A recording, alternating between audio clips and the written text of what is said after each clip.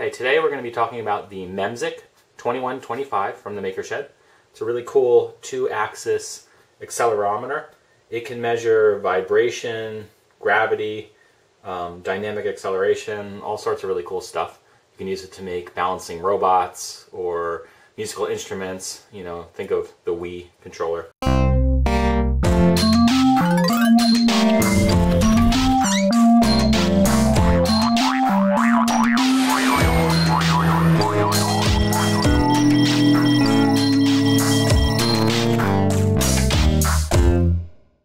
Anyway, let's put it on a Protoshield, which we have right here, attached to an Arduino.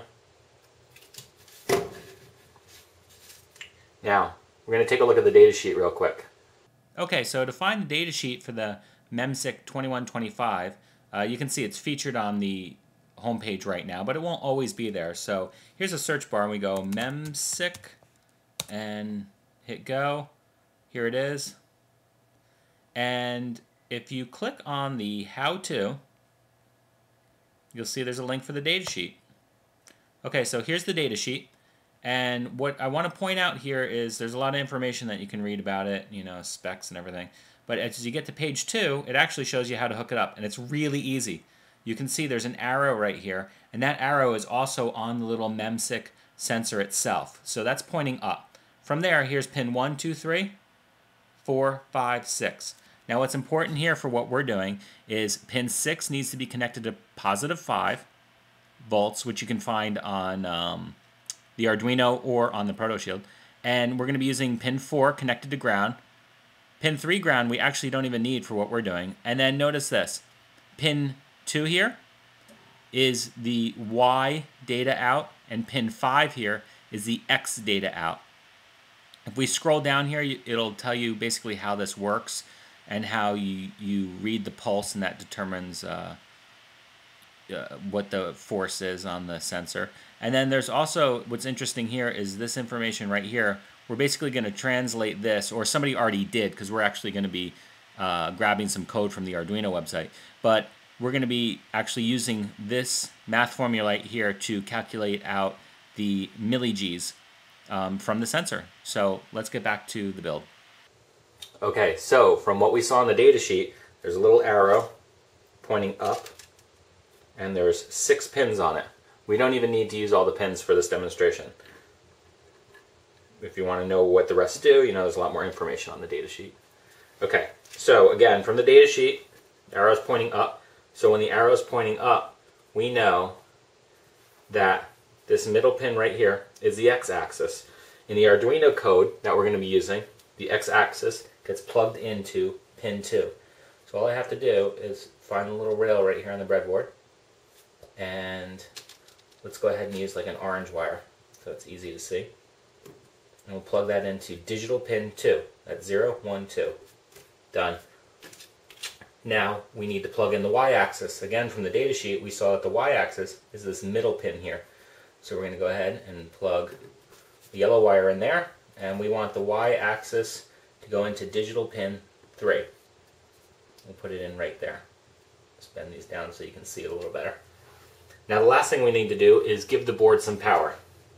Once again, from the datasheet, we know that we need ground applied to this pin right here, and on the Protoshield I have a nice ground rail right there.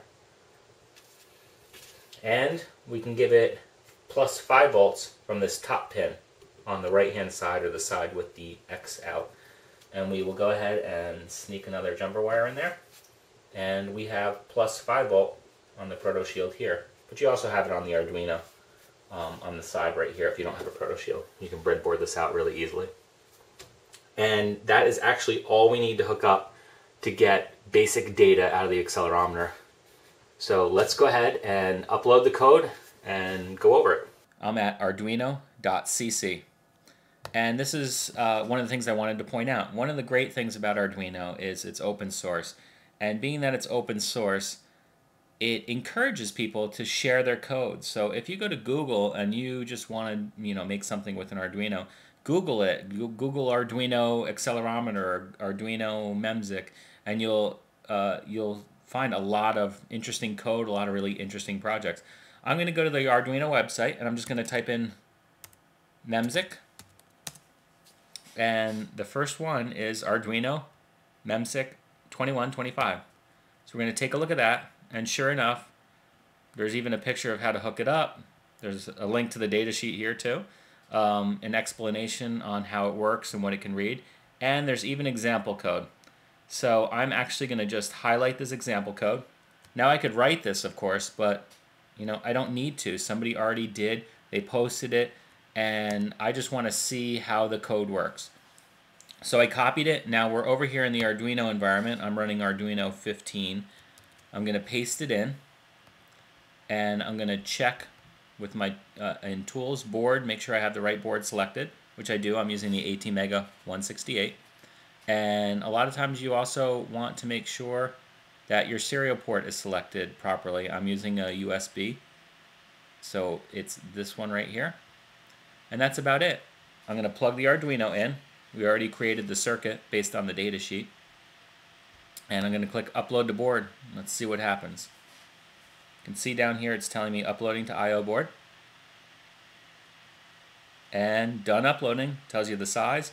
Everything's good. So let's go ahead and monitor the serial output and see what it does. It's set to 9600 baud. And here's the data streaming in from the Arduino. Now if I go ahead and pick up the Arduino, I know you can't see this, but if I tilt it in one direction, you'll see these right here. This is the x-axis. Goes from 800 to there.